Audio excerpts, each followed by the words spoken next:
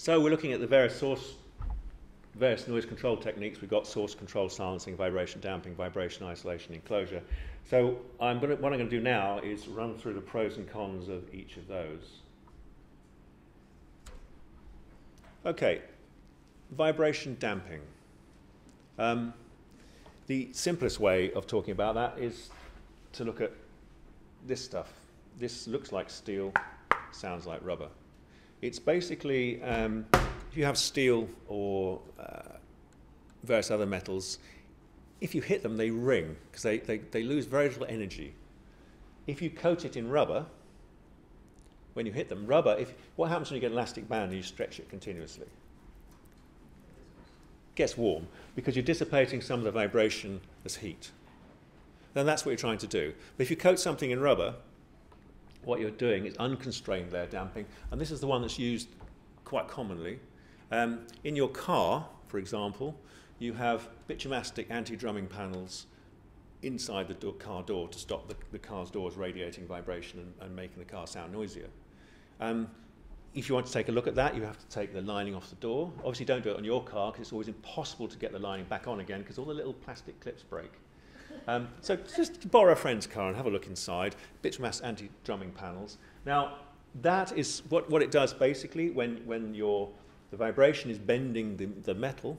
What you're stretching the rubber, where you're bending it, which dissipates some of the vibration as heat. But very, very little. All the manufacturers of this stuff cheat. They hang up a piece, bing, bing, bing, and then they have the rubber bit and it goes dunk, dunk, dunk, and they go, whoa. But you don't have bits of steel hung up. They're bolted to things, so you've already got quite a lot of damping for the bolted joints. This is an order of magnitude or two more effective. And it's called constrained layer damping, and basically you're shearing the whole volume of the layer. A company in Newcastle make it, called Sound Damp Steel, and they make it in aluminium, stainless, galv, whatever. And basically they construct it with this glue in between, high viscosity, high damping glue between the two layers. So when you bend it, you are shearing the whole volume, so you're getting absolute maximum use out of the hysteretic damping. So it's very, very effective, and I say very mechanically strong and hygienic. This is rather a sophisticated application for the Mercedes A-Class. The supplier of the electric motor for the power steering, there's this bell housing here with a motor inside it. Rang like a bell. That's why it's called a bell housing. It doesn't look like a bell, it also sounds like a bell. So they were thinking they're going to have to isolate this in the car and put an enclosure over it and all the rest of it, but then it heats up and it's also costly. Anyway, we convinced them to do some, we did a load of tests on it and said, look, it's just this bell housing that's the problem, make it out of laminate. So what they did is they got the right grade of laminate and they stuck it through the same press that formed the bell, the same press, the same tooling, a couple of slight adjustments, and they got something that was massively quieter, 19 dBA quieter. The noise from the electric motor drive on an automotive power steering system needed to be reduced during development. The main problem was motor-rotor resonances excited at certain speeds. The following recording is of the rundown noise from a typical motor. I've got the wrong recording here, I'm sorry, but you get the idea.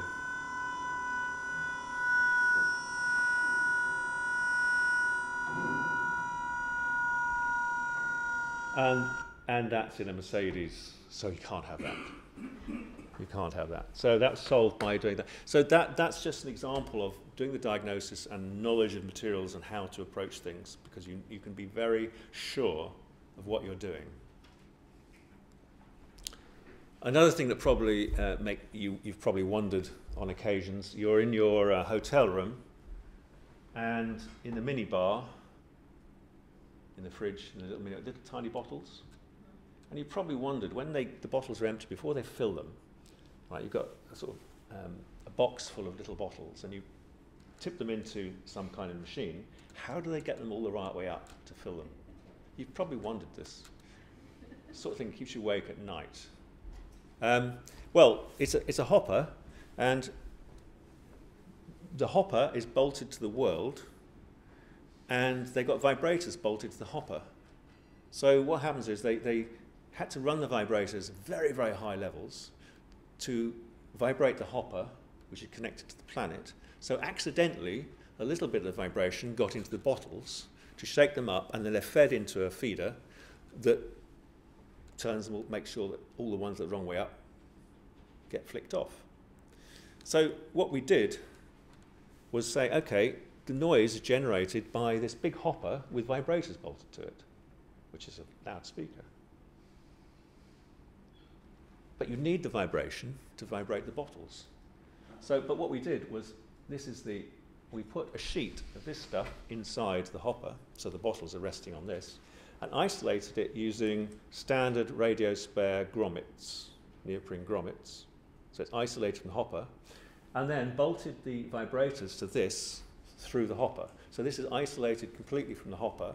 It's just a plate vibrating a lot. They could turn the vibrators down and still have a lot more vibration in the bottles, and it was 9 dBA off and cost them about 400 quid rather than an enclosure. And it improved productivity because you've got a lot more vibration being fed into the bottles, and you can control the vibration being fed into the bottles very precisely. Now this is another one that I find extremely annoying, weighing machines. They're used everywhere, for sweets, for tablets, for Brussels sprouts, for anything that goes into bag, nuts and bolts, anything that goes into weighed bags. Okay? So you have your weighing machine on a platform, and underneath you have your bagging machine. And underneath, if there's an operator, that's where the operator stands. And the standard treatment across the industry is put an enclosure around the top of the machine. But what this does is increase the noise level at the operator underneath by 2 to 3 dBA, because that's where the guy stands, you're funneling the noise downwards, and it also makes cleaning and whatever a nightmare. Now, we sorted this problem out about 20 years ago. The manufacturers know what we do, but they make more money from selling you an enclosure. So a typical enclosure for these knocks noise by between 5 and 10 dB, if you're lucky. That's on the platform. Underneath it has no effect at all. What we do usually knocks the noise by between 10 and 20 dB and costs about 10 to 25% as much as an enclosure, and has no effect on maintenance and so on. But it's a commercial decision by the suppliers to still sell enclosures which aren't best practice. So this particular one, 94 dBA with the enclosure and 82 dBA without the enclosure, with engineering noise control techniques, which is damping, geometry changes, and a few other things. And so PP no longer mandatory, and cleaning was down from a whole day to just a couple of hours, because you had to take the enclosure apart to get at parts of the machine. So that's the sort of thing, again, this is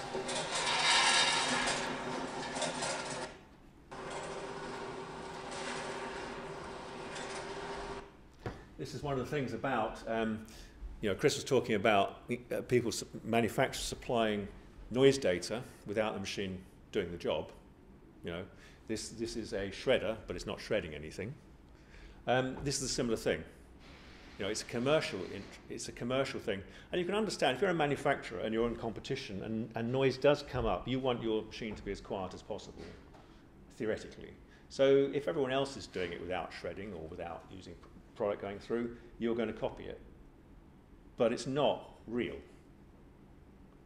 And similarly, in this case, it's a commercial decision by them to sell enclosures when they're not best practice.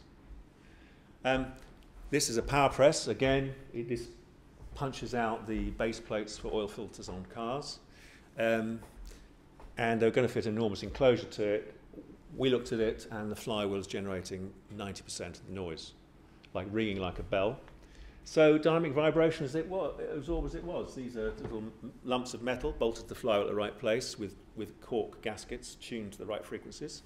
And that knocked 10 dBA off and cost about 20 quid in materials and a fitter for a day.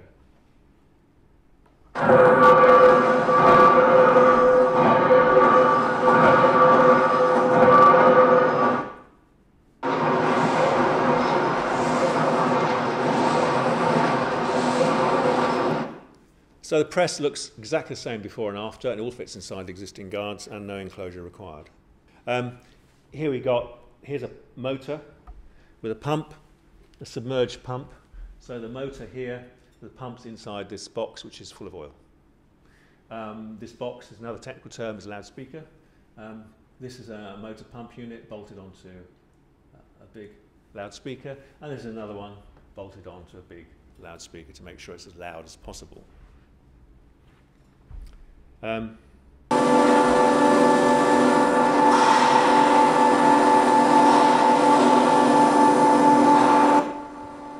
This typical hydraulic power pack produces high levels of irritating tonal noise.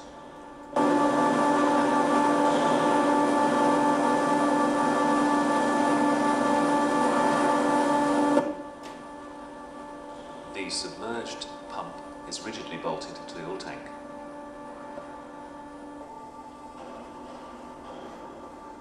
A large steel instrument panel is then rigidly connected to the tank.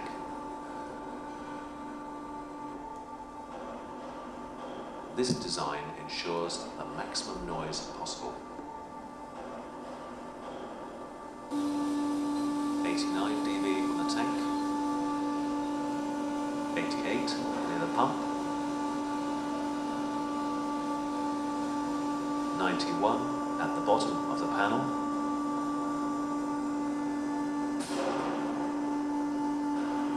rising to an impressive 99 dB up here.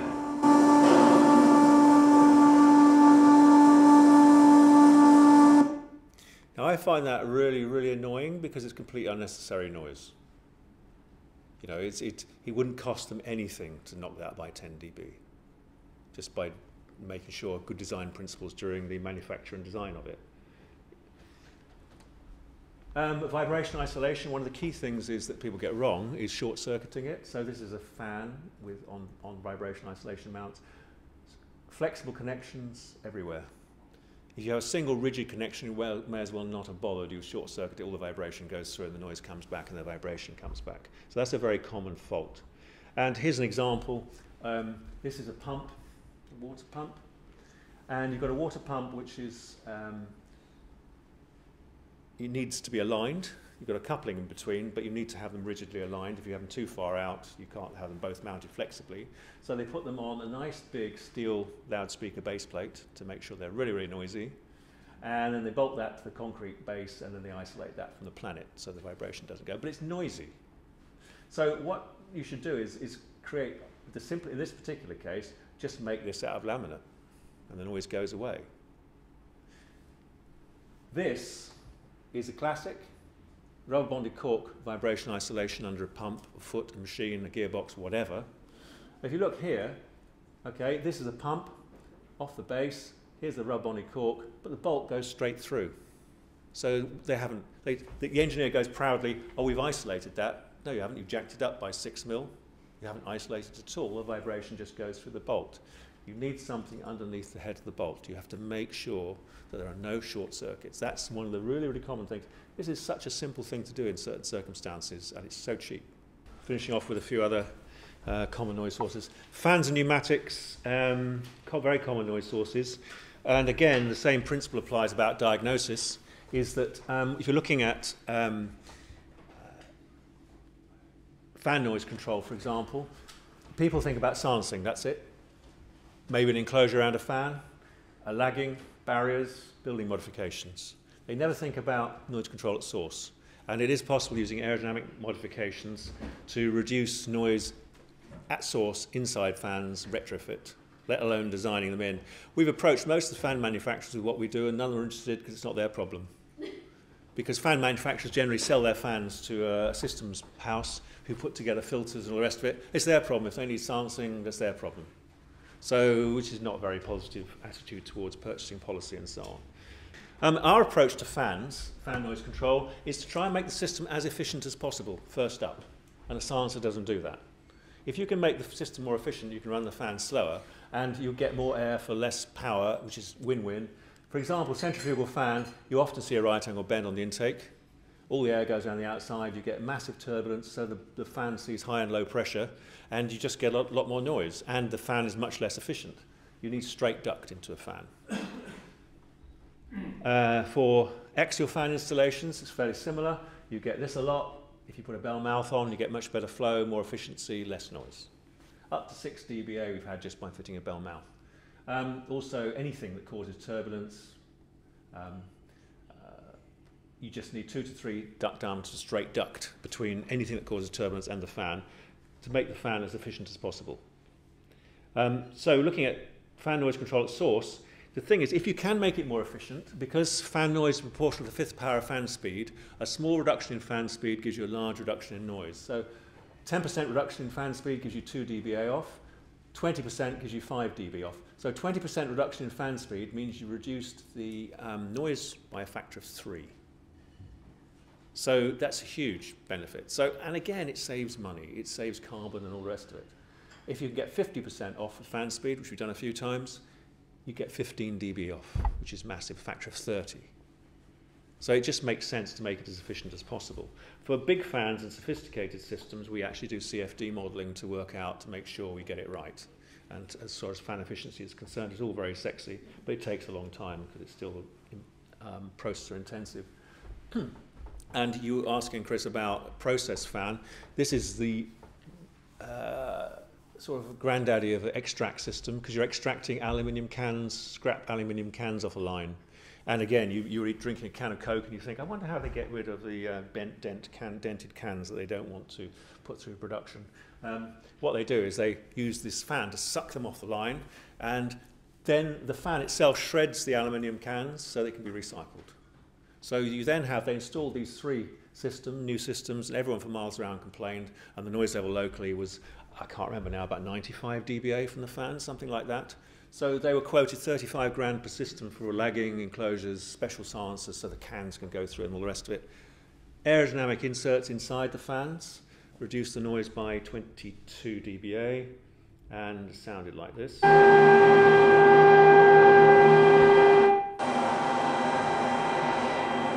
So this is a modified fan, looks the same as an unmodified fan.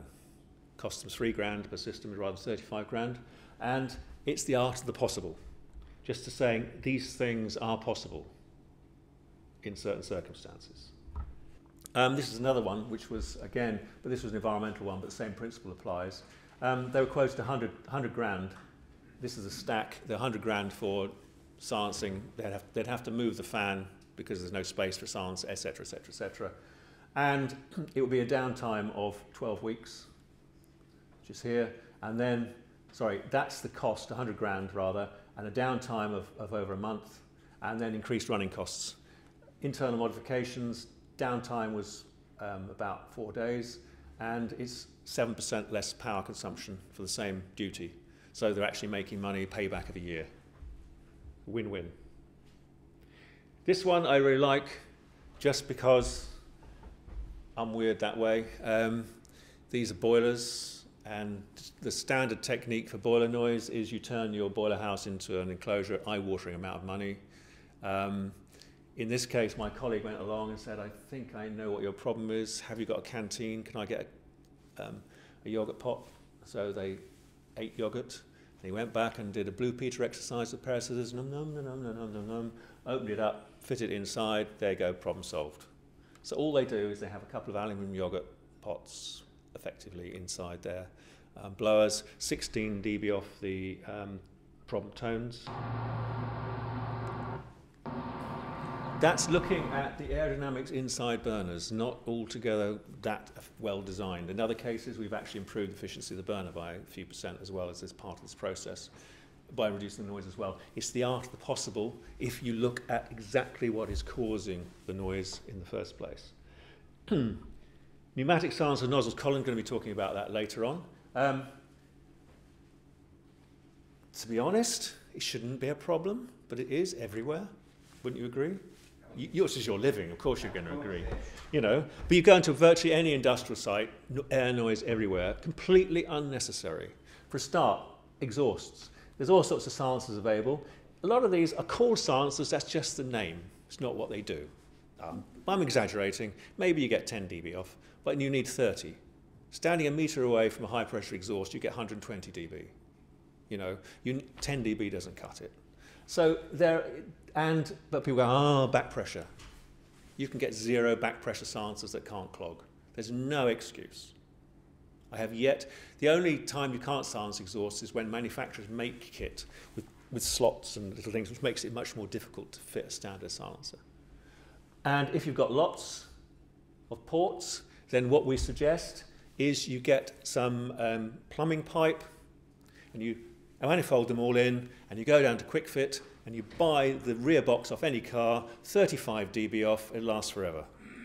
Very simple. And what I'm talking about is the practicalities of this, is because you go onto a site, and what we say is, look, how many silencers do you have on this site? And they go, oh, I've got about 60 different designs, because every manufacturer uses their own thing.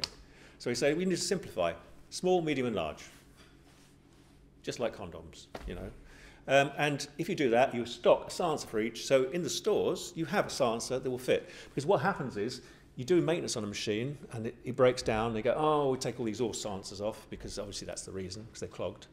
Oh, it still doesn't work, so it's not the reason. But in future, the myth is that always, you can't use silencers on this machine because the back pressure stops it working properly. And the other thing is that if you lose a silencer, the machine still works. So, oh, I've got to go and order this special silencer that's got to come in from Denmark or something. If you've got one in the stores, it's going to get done. So it's a very simple thing, trying to make it easy to do the right thing. Nozzles. In training nozzles of various types, using training nozzles, please. 10 dB quieter on average and 20% less compressed airs. Colin will go through all this. I don't want to steal your thunder. And they're also intrinsically safe. You can't block the end. And they pay for themselves really, really quickly. So it's really a no-brainer. It's a win-win-win. And they work like this. This is a simple one. You're using what's called the Coanda effect, and it brings in ambient air, and you get better mixing, so it's more efficient and uses less air for the same thrust. This is one which is an example, a factory where they use it to sweep up the product down one end for recycling, and they have 2 blokes whose sole job is to use air lances and walk backs and forwards down the factory all day. And these things are noisy, so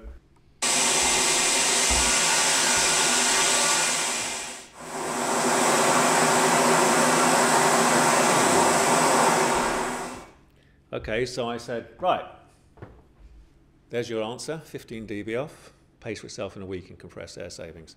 So, that's cost you about 200 quid.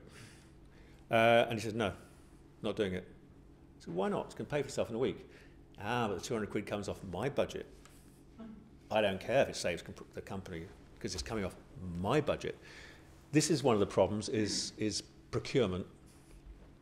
You're not looking at the whole picture here. And this is a very common problem. It's all split into silos, and my budget, if it saves money off someone else's budget, I don't really care, so I'm not necessarily going to do it. You need to talk to companies about procurement and about the way they manage these sorts of things. There's an example in the power press where you're blowing components away as it stamps out the components, like you saw in the video. This is a copper nozzle. This is the clearance, the tool clearance on the press as it goes up and down, and the noise level. So we're talking about high 90s here.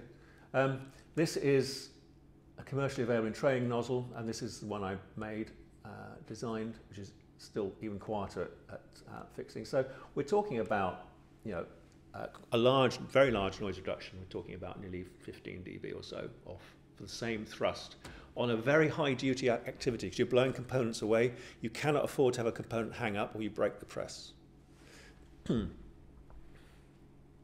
And this is for when you're cleaning your teeth, you look at the bottom of your toothpaste tube. It's heat welded, and what they do is they put the tubes in these cups with the tail upwards between these 2 cooling nozzles. They call them cooling nozzles. They're just copper pipes with lots of holes in, and so you've got the tail going between to be cooled off once they've made them. And every 10 minutes you get one jumping out because you've got a lot of turbulent air and so on, so it stops the machine. You have to go and fix it.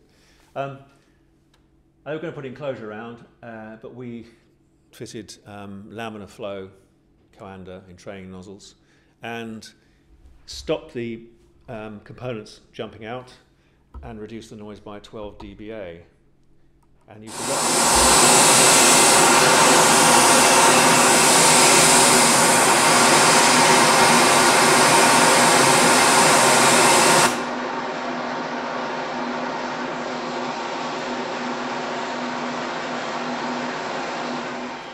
So 20% less compressed air, so it pays for itself. 12 dBA quieter. Why wouldn't you? Even if it wasn't noisy, you'd still do that. And finally, purchasing policy. Design. How many of you got with companies which have buy quiet policies, those of you who are in an industry? You have. You have. Out of the two of you, how well is it applied? I know it's well applied in your particular case because it's your job. But is it well applied? Is it policed? It's a fight because it's a capital cost versus yes. Yeah. And this is part of the problem. The way it's policed, you just need to keep it simple and police it.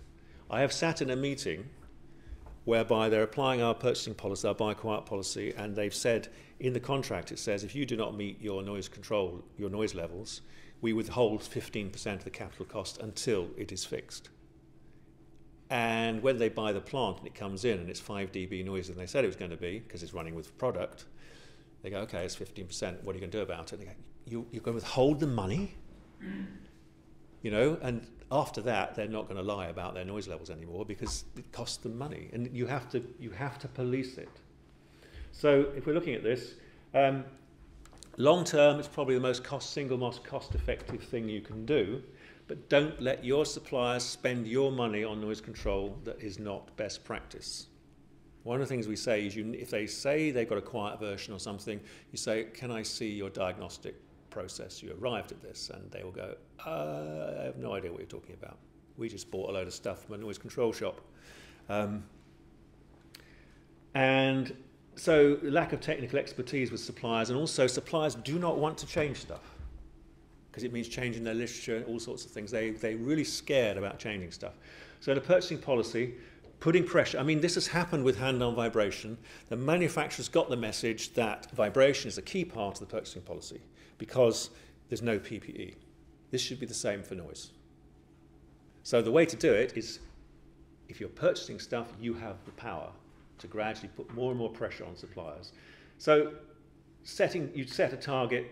What you need in a purchasing policy is a target noise level. 78 dBA, 80 dBA is about right. If it passes that, it's never going to be a problem. Between 80 and 85, it may or may not be a problem depending upon other circumstances, how many, where it's going to be, and all the rest of it. Above that, it's going to be a problem. But you need to specify operating conditions and where you measure, otherwise people will lie. I don't put too fine a point on it. We've seen this so often. One company said, oh, your target was 85 and ours comes in 84.8. A miracle.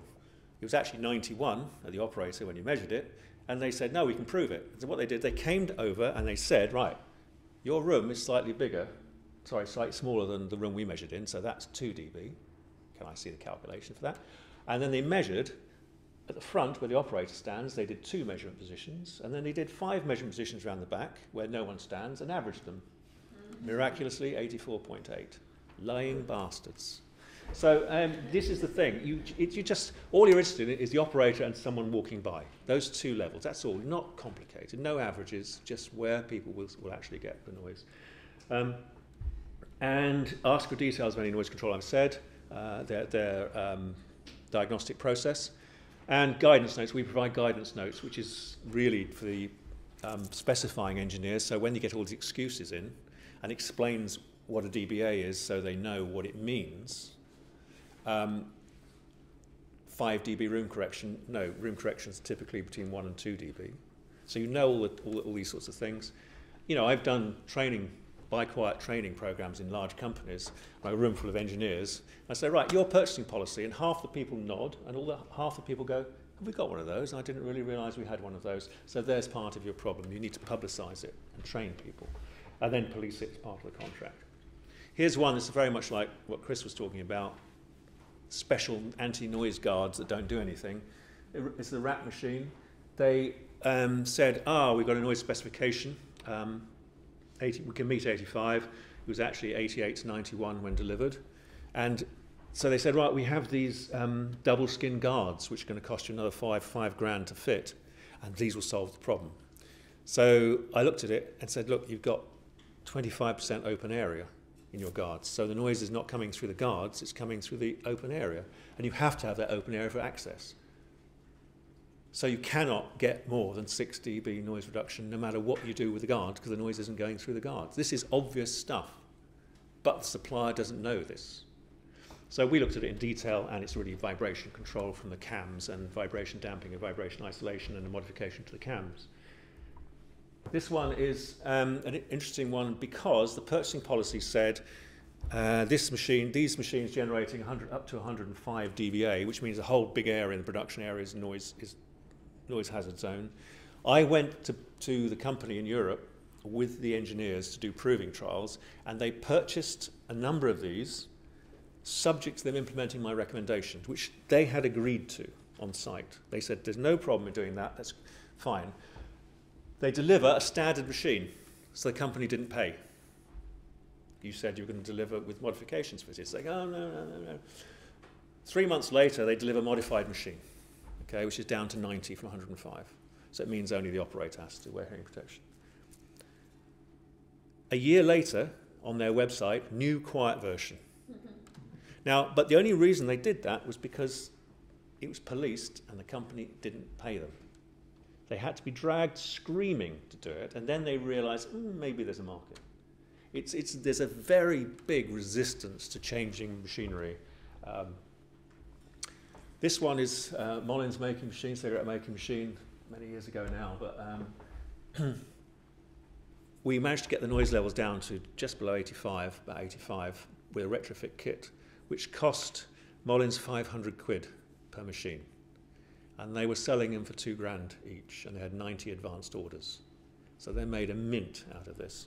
To give you an idea, the modifications were a damped tie between 2 bearing housings on the lay shaft, higher specification on a gear pair that drove the tip paper filter tip part, and some damping and some minor local screening with acoustic absorbent. So that cost 500 quid. So it's actually profitable exercise for them to have a retrofit noise control kit. This is water pumping, 600 horsepower water pumps, which is a pump and a motor, so in line. They didn't meet the noise specification. So the pump manufacturer and the motor manufacturer are both blaming each other. And it was going legal, and they're spending a lot of time and money. When we looked at it, it was 95 dBA, and the diagnosis showed that most of the noise was electrical vibration radiated by thin panels.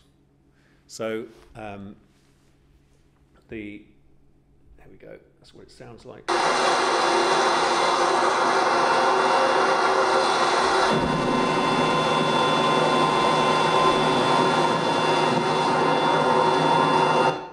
I know it's electrical because it's 100 hertz all the way up the frequency spectrum, so you know it's not mechanical, it's electrical. And damping. So what was done, whoops, there we go, was retrofit laminated steel on it, solved the problem, and ended all the arguments because it was so cheap to do that there's no point in having solicitors involved and so on. Compare. They wanted to redesign their compressor to get rid of the silencer on the top, because it's a really quite an odd one, this, because that meant they could get more into a shipping container, which meant shipping to the Middle East was much cheaper. So that was the main driving force.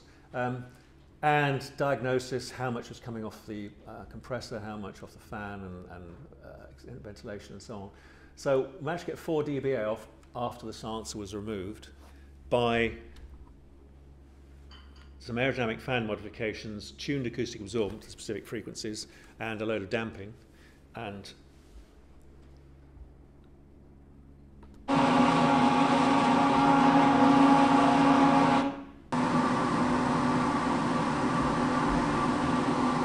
the machine cost exactly the same amount to build afterwards as before. Crisp packet pick and place. So it's an arm that picks up crisp packets by suction and puts them into a box. This is what they use to generate the suction.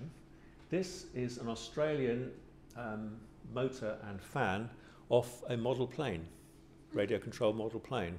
So again, this was just, it's food factory, needs to be hygienic, and they were thinking enclosures and silencers and all the rest of it. We just changed the way this was mounted and did the aerodynamics and 8 dBA quieter, and didn't cost them anything and made it more effective as well. I'm going to get you to do this one. This is pushing components.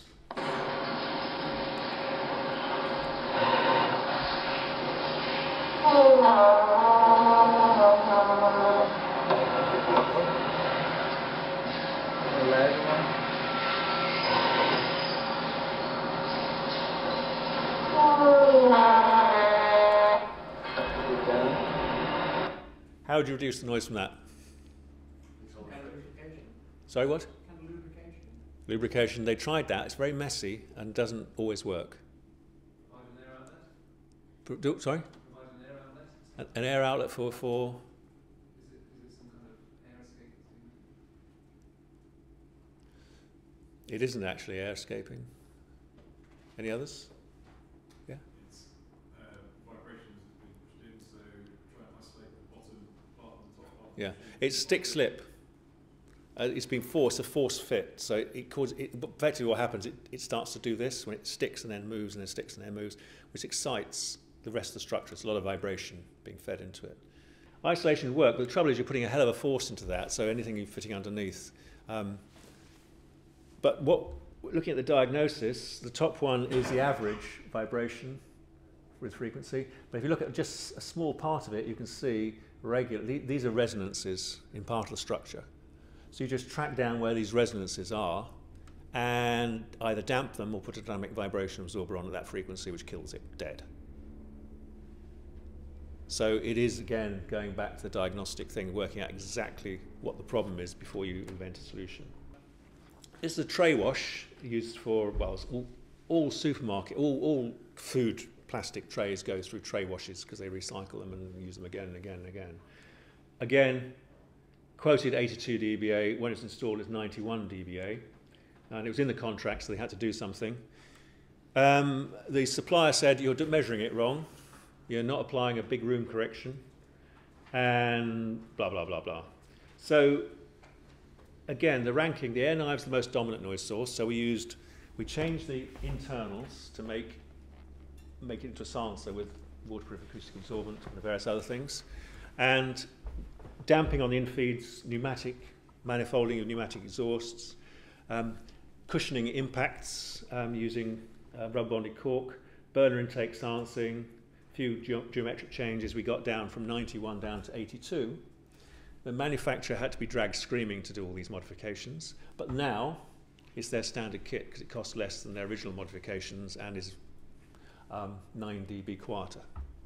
So again, it's just they hadn't done any diagnosis, they just guessed about the noise control measures that were going to be best. And finally, Eurostar, air conditioning plant, very annoying noise, a lot of tonal noise and no space. So we worked with the fan manufacturer and chose a better fan. So it was swapping the impeller for a 7-bladed impeller from an 8-bladed impeller. Aerodynamic modifications, some tuned acoustic absorbent, 24 dB off the tonal noise and 8 dB off overall, with about a 5% reduction in flow, which they thought was acceptable. But these units, you cannot go outside this unit. That's the problem. There's no space. So you can't fit silencers and things. You have to do it right, basically at source. So just summarizing, noise risk, 3 dB off. If you get down from 97 to 94, you've halved the risk. Well worth doing if it depends on the cost, but well worth doing. 6 dB off is 75% reduction, risk 10 dB is 90%. And the lower the noise level, the more chance that PPE will work. PPE runs out of steam between 90 and 95 in practical terms to guarantee protection. We have a massive noise control database, and there's so much information about noise control technology out there. People know about it, like simple materials and things, just make such a difference. And to give you hope, this is the one I talked about, the axial dust fan. Massive improvement in performance. In other words, you would have done these things just from a performance point of view, even if it wasn't noisy.